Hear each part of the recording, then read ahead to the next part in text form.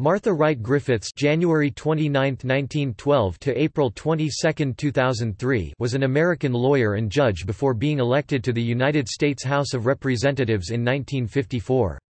Griffiths was the first woman to serve on the House Committee on Ways and Means and the first woman elected to the United States Congress from Michigan as a member of the Democratic Party.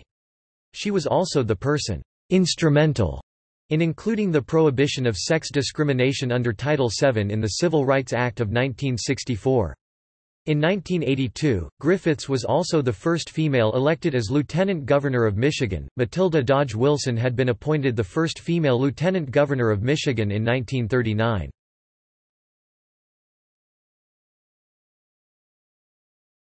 Topic: Biography. Martha Edna Wright was born in Pierce City, Missouri. She attended public schools, and went on to graduate with a B.A. from the University of Missouri in 1934. She chose to continue her education by studying law and graduated from the University of Michigan Law School in 1940.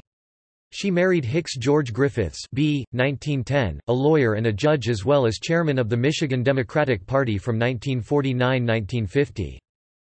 She worked as a lawyer in private practice, then in the legal department of the American Automobile Insurance Co., in Detroit from 1941–1942 and then as the Ordnance District contract negotiator from 1942 to 1946. She was elected to the Michigan House of Representatives, serving from 1949 to 1953 for the Wayne County 1st District.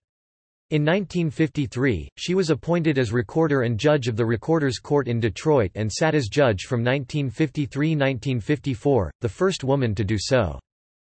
In 1954, Griffiths was elected as a Democrat from Michigan's 17th Congressional District to the 84th Congress and was subsequently re-elected to the 9 following Congresses, serving from January 3, 1955 to December 31, 1974 in the U.S. House.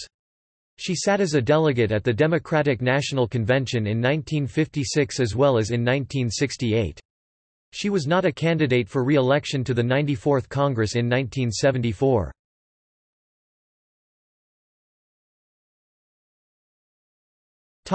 Equal Rights Amendment. During her time in Congress, Griffiths sponsored the Equal Rights Amendment, one of 33 proposed amendments to pass in Congress and be sent to the states for ratification, and among the 6 that were not ratified.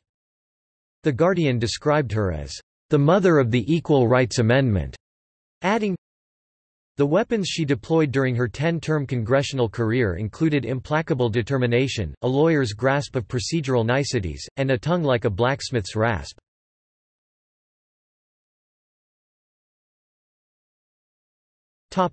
Quote, I don't know really that I have so much perseverance as I do a sense of indignity at the fact that women are not justly treated. I have the same sort of feeling for blacks, Latinos and the Asiatics. If we are America, then we ought to be what we say we are. We ought to be the land of the free and the brave. What people sought in this land was justice. Some of that I get from my father. I adored my father. My father thought that girls were smarter than boys, which was unusual in my day and age.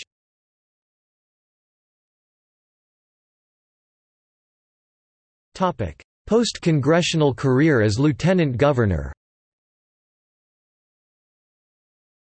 After her congressional service, Griffiths returned to the practice of law and then served as the 59th Lieutenant Governor of Michigan from 1983 to 1991 on the ticket of Governor James Blanchard.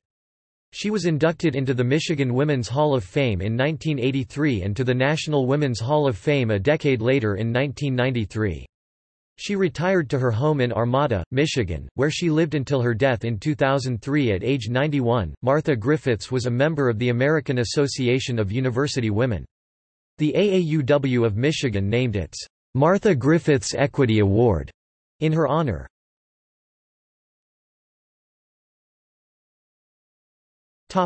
See also: List of female governors in the United States, List of female lieutenant governors in the United States, Women in the United States House of Representatives.